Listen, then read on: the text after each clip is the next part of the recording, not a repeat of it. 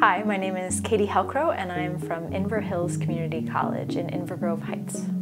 When we're talking about student body, and especially students who might be first-generation students, 57% of our student body is first-generation student, minority, or low income. So we have a huge part of our population that is first-generation student. And so giving students an experience through service learning where they can see the impact that their education is having on somebody else in a positive way is hugely rewarding for them and increases their likelihood they're going to stay in a class.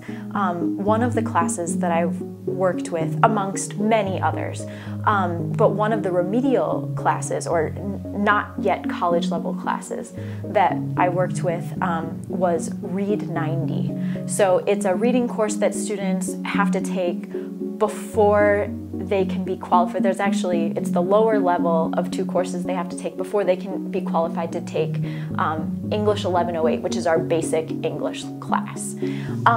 So what the students did was they worked with Dakota County Historical Society and they interviewed women veterans about their roles. And so as precursor to this, they did research into the different wars, learned context about the wars for the women whom they would be interviewing later. They came up with questions together as small groups, vetted them through the class, like working all together with that.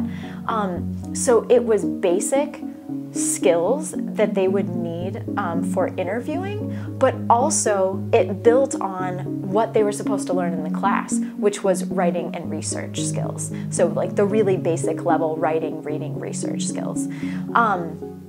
So this allowed them to see that even though they don't have the advanced skills of somebody who's starting in 1108, they still have the capacity to take what they're learning in the class, apply it in a real-world setting, and make a difference. So they knew that these interviews they were doing with women, the interviews with these veterans were then going to be taken by the Dakota County Historical Society and used in an exhibit that they're going to do the following year.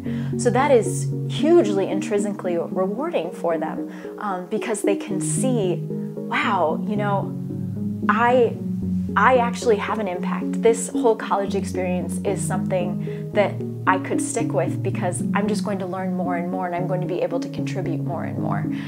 Because a lot of times students in these lower level classes won't get out of the lower level classes. They'll get frustrated that it's taking so long to get through them before they can start the material that's actually college level. So giving them a way to see their education in action, how their education is benefiting the community and how it can benefit themselves, just makes them feel like so much more of a stakeholder in their own education, and leads to them feeling more part of the campus community because they're part of this classroom experience, and then also makes them feel like, wow, you know, like this college thing is something that I could be good at and something that I want to do. So this class that I was describing with the women veterans, I had IR, institutional research, pull data about this class versus other classes that weren't using service learning, because this was the only Read 90 class that was using service learning.